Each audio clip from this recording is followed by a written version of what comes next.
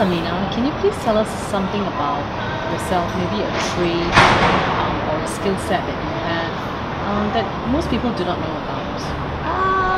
Well, one of my hobbies is definitely drawings, and mainly I use marker pens. I'm not that good with like color pencils or charcoal or watercolor, but I like to draw things mainly in black and white, and usually they're animals or women figure. Other thing, I enjoy doing my own makeup. I'm very fussy when it comes to eye makeup, so because you want your eyes to look a certain way, so you know what you want. And because I do drawings, I do paintings, makeup is like second hand to me. And do you think it's a skill that you've inherited from your parents, or is it something you've developed over the years? No, when I was little, I always watched my mom doing her makeup, and the whole family can draw except for my dad. So it's in the genes. It's definitely in the genes. The artist side is in the genes. Okay. Could you also share with us something that's very close to your heart, like a cause that you support or you feel very strongly towards as a pursue? Could you share that with us?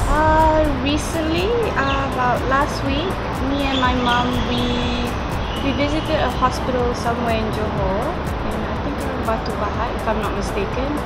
And we visited all these kids that suffers from leukemia and other types of cancer.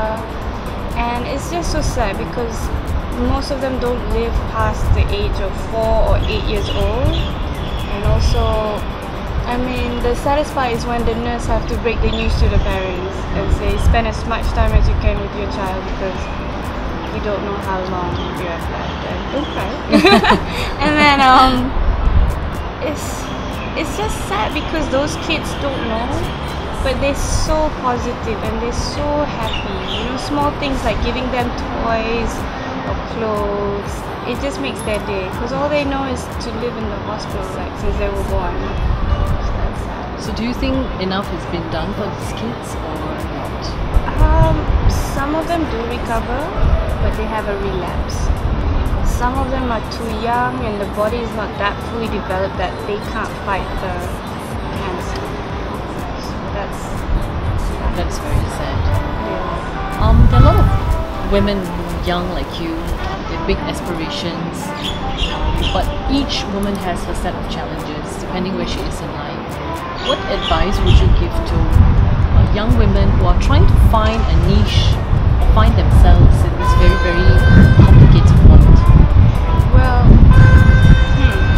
basically I was born on a silver platter. Everything's come easy for me, but my dad have always put it in my head that never settle. Always be ambitious and never give up. Like basically, I tried my own makeup line, it didn't work out. I tried my hair salon, it didn't work out. Wanted to do fashion, but my dad was like, it's a bit unpredictable. You know, fashion goes up and down depending on the trend. People like international brands more. So he gave me the idea, open a fast food joint, KFC. So I did that, steady income, very well. But my advice would be as independent as you can and never use the word settle down. Because once you use the word settle down, you just settle. You know, always strive for more and more. The more the better. Wonderful. Where do you see yourself in 10 years' time? Hopefully married. 3 kids maybe. Well, no, not in 10 years, that's a bit too quick. But still doing my KFC.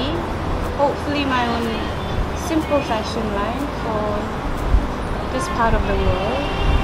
Just as a hobby, not as like a serious business, but just love your job kind of thing.